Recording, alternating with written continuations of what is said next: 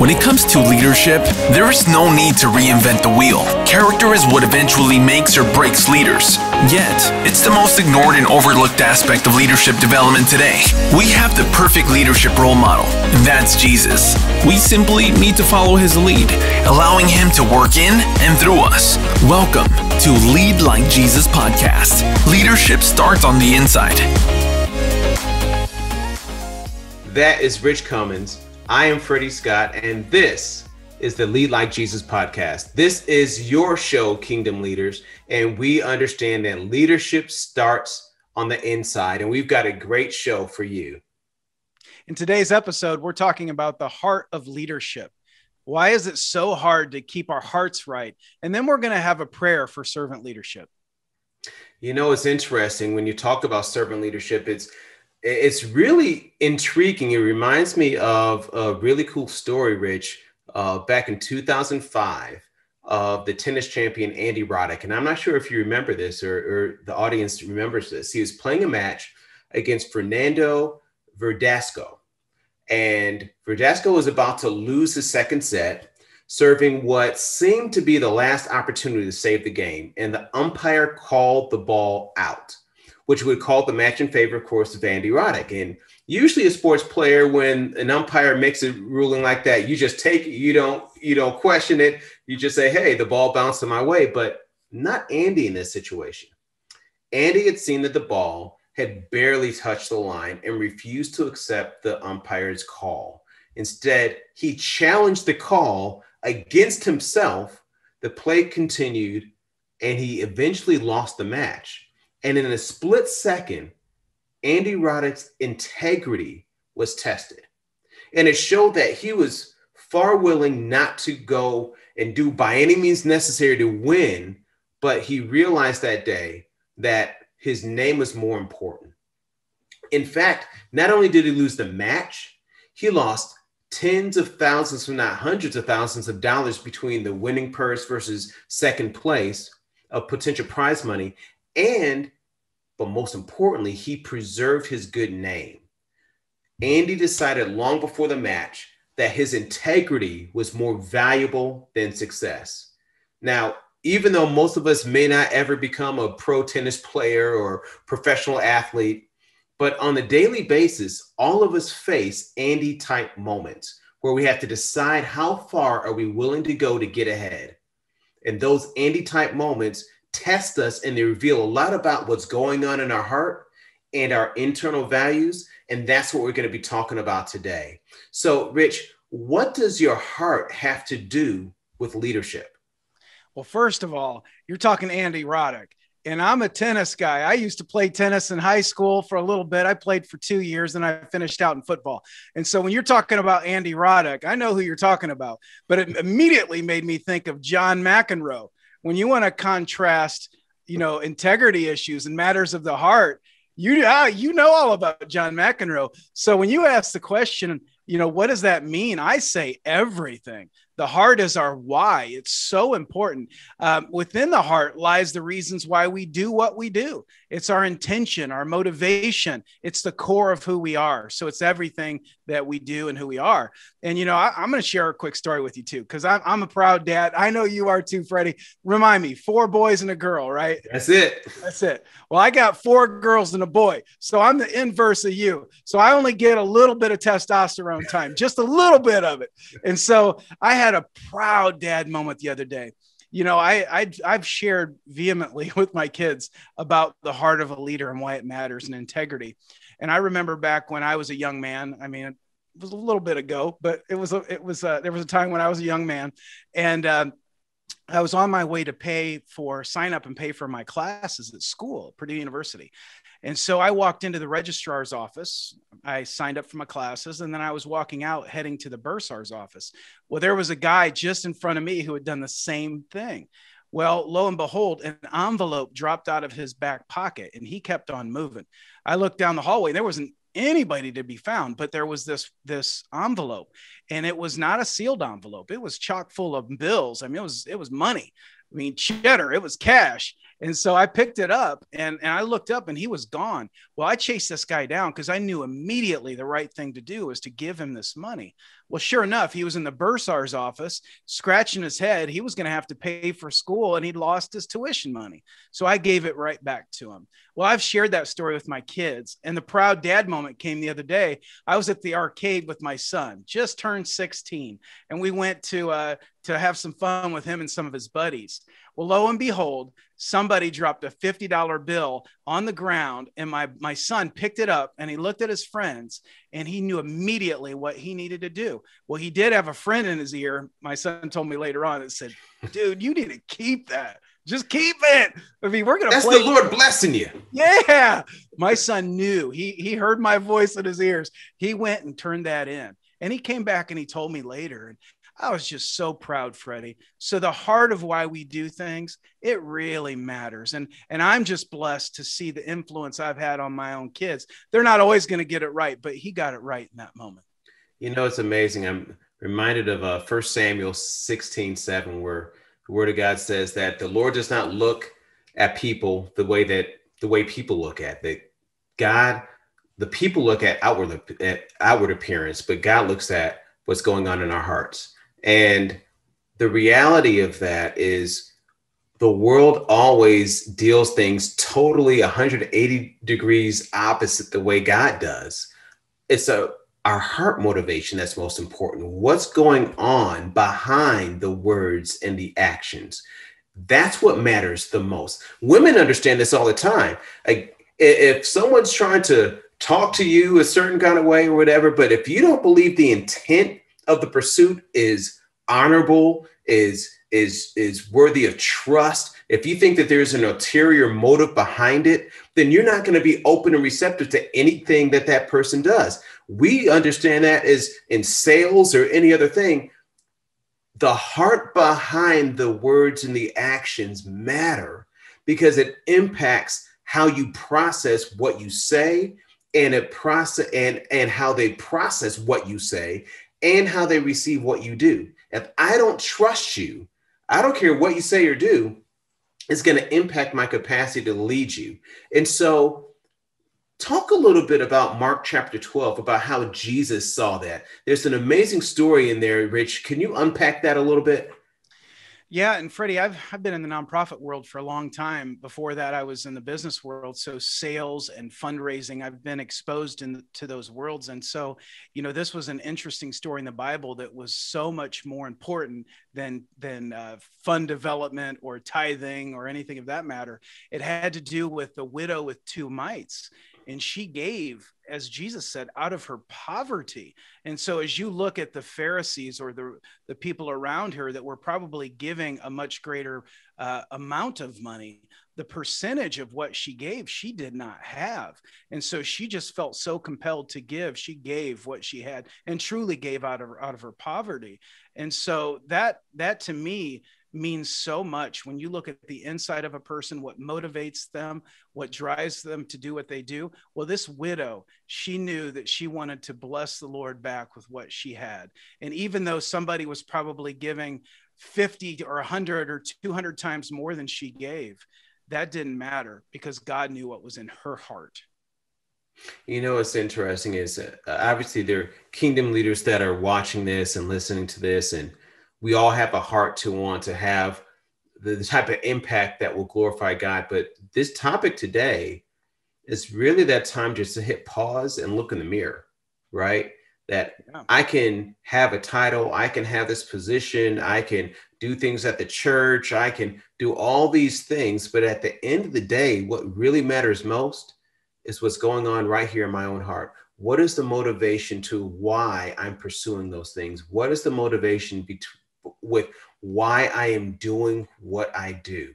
Now, you can do all the right things, but if they're done for all the wrong reasons, and we just talked about 1 Samuel 16:7, that God is looking at our hearts. Rich, what's the consequence, or what are some of the dangers of not getting this right and authentically looking at our own hearts and making sure we have the right heart motives? Freddie, what we say, the biggest barrier, the most persistent barrier to leading like Jesus is a heart motivated by self-interest.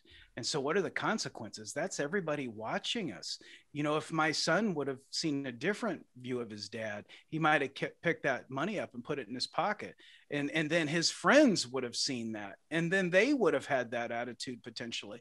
And so the attitude of give a little and take a lot is kind of the mantra for the self-serving leader.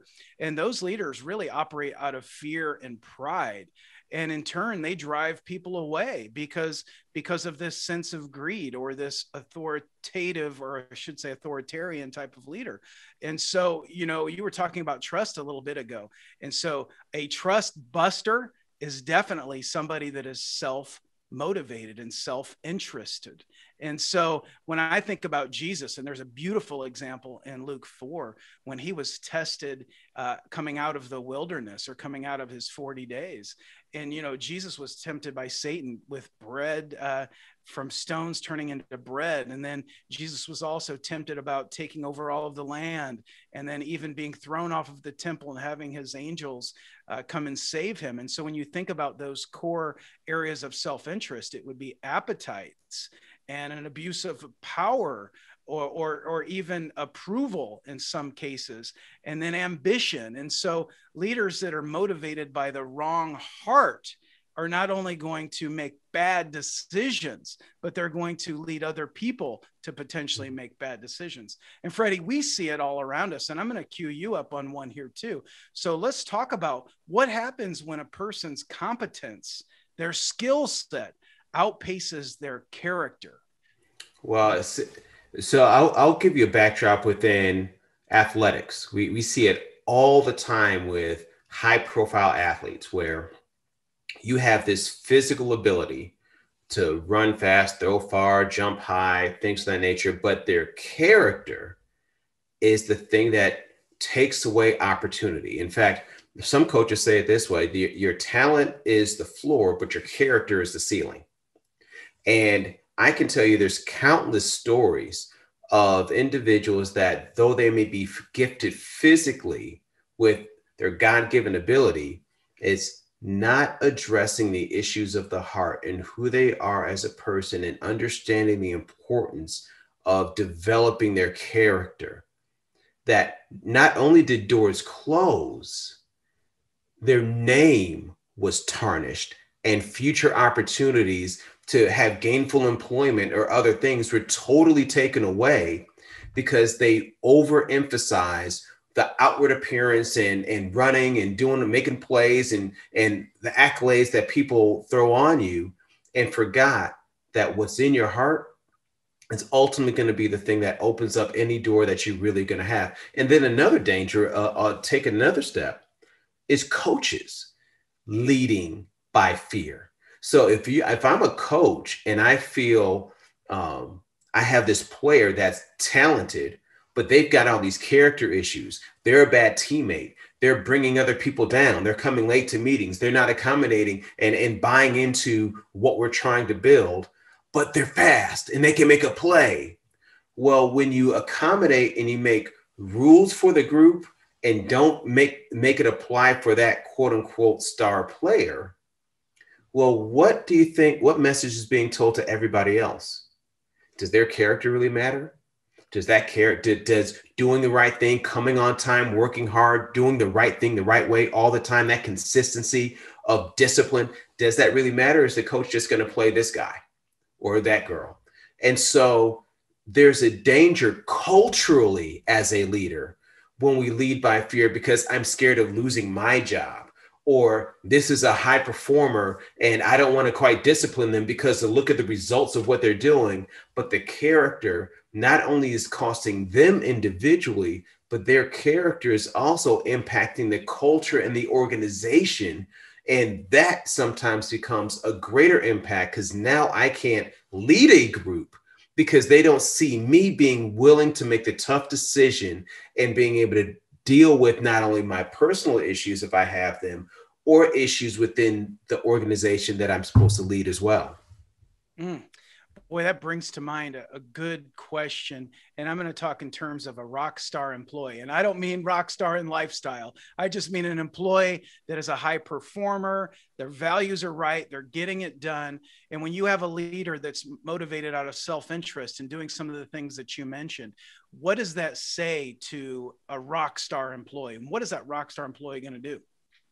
Well, first, we need to be clear on what is a rock star employee, right? Is the rock star employee just someone that's, so I use a football vernacular. A first round draft pick is a first round draft pick because of their physical ability, right? That they can run, they can jump, they can do all of these things that I feel like may be a generational talent that God just blessed them with something. It doesn't necessarily mean that they're a rock star from the standpoint of someone that I can trust. That's got to be proven over time. So if as a leader, I think a rock star is someone that just has talent, but not character, then I'm messed up on day one.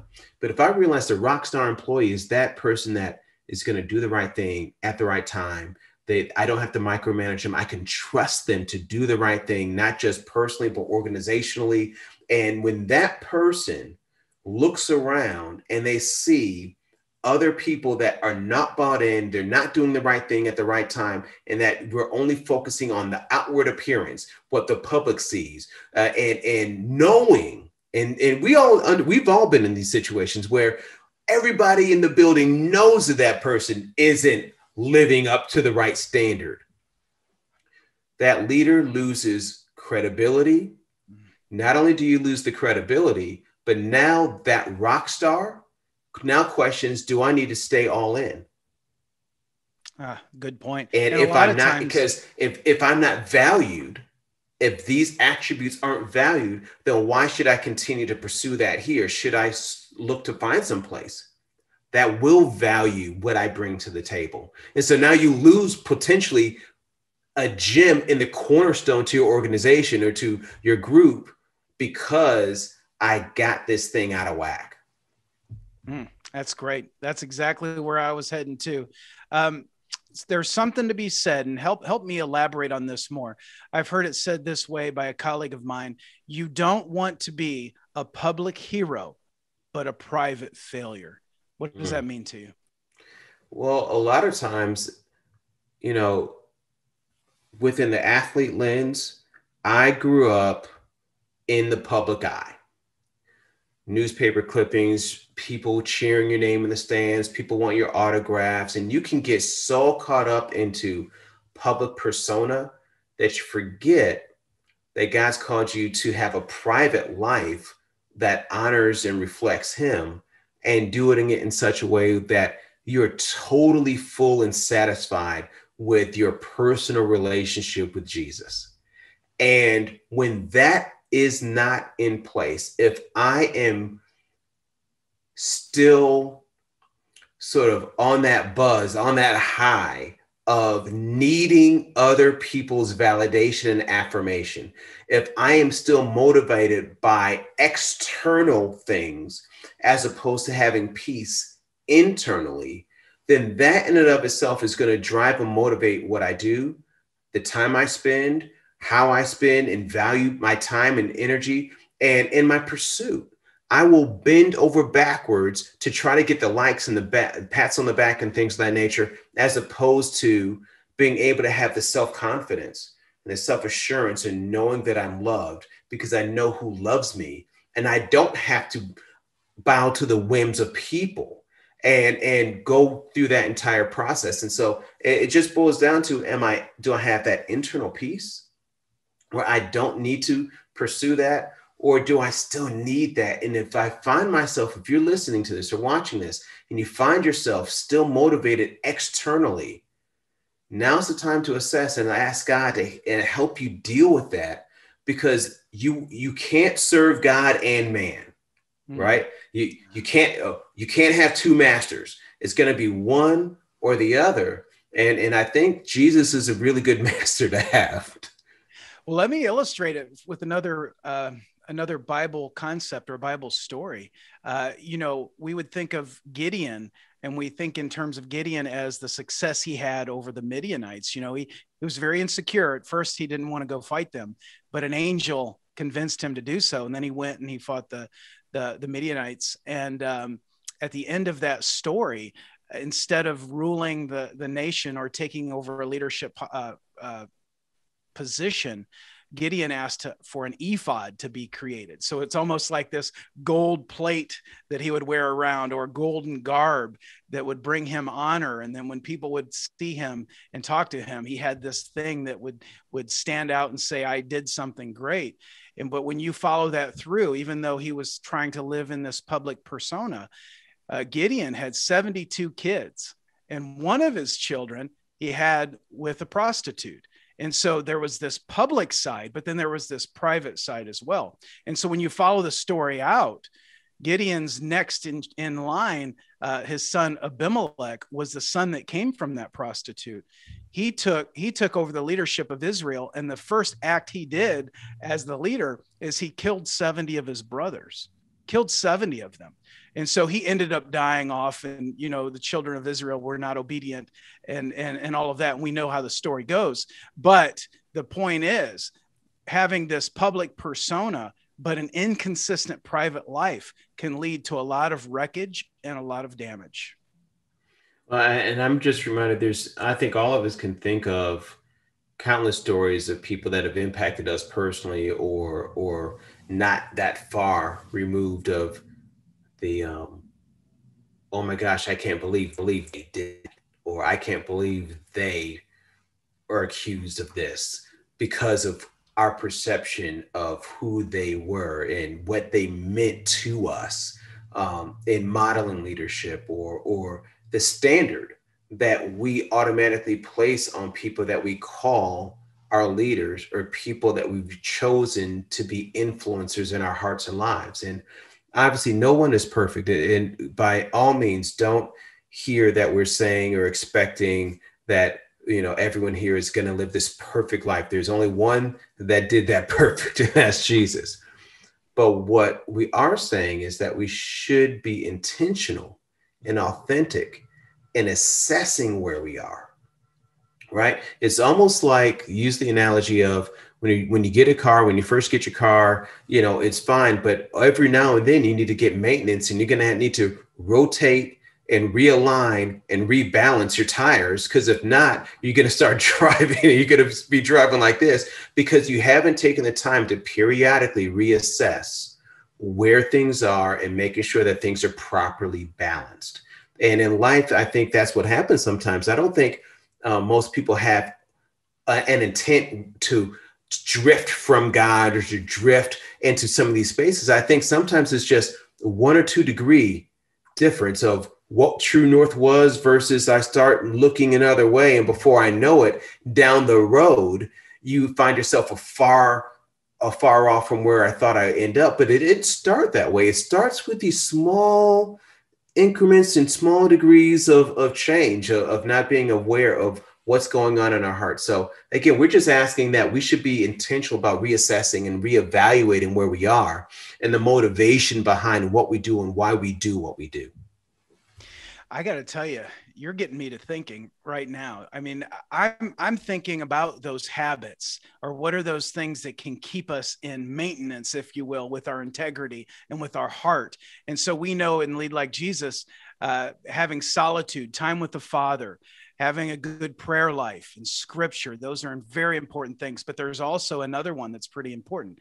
And that other one is having supportive relationships.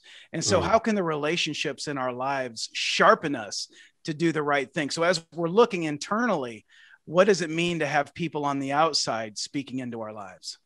It's interesting. I've said this to a group of NFL rookies, and I say this to youth all the time. The people that got you here may not be equipped to get you there.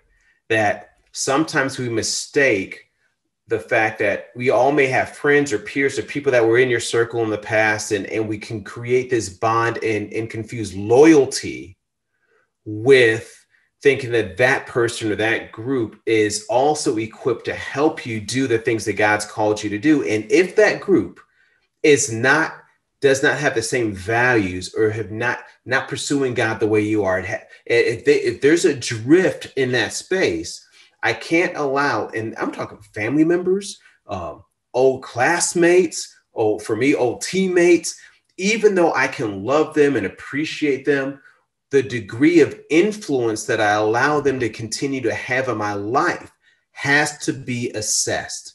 Amos 3:3 says, can two walk together lest they be agreed?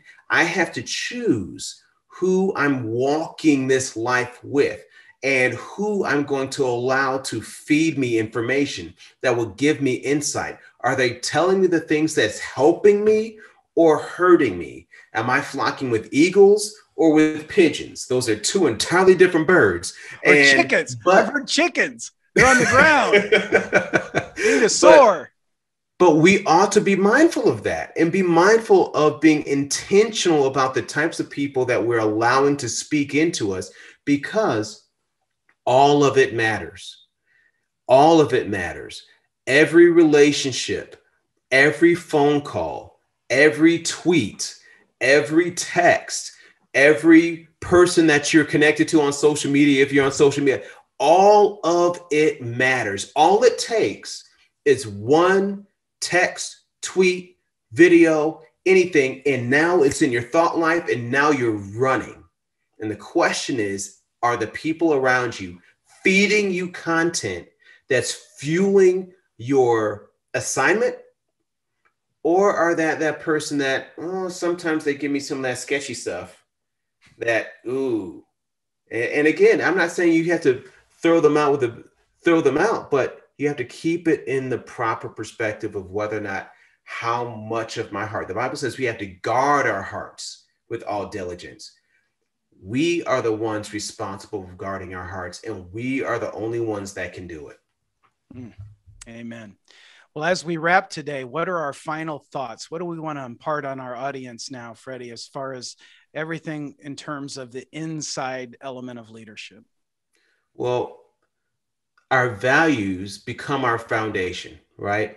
And those values have to stand the test of time and stand through all the storms of life. And only then can we be the leaders of integrity who can build our houses on the rock of Jesus Christ instead of the shifting sands of situations. So I just encourage you to rely on the foundation that Jesus is our rock. He is relevant, and he is helping us and is equipping us to be able to have the authentic, transparent, vulnerable leadership that allows us to, from our heart, to be able to connect with those we're called to love and to lead.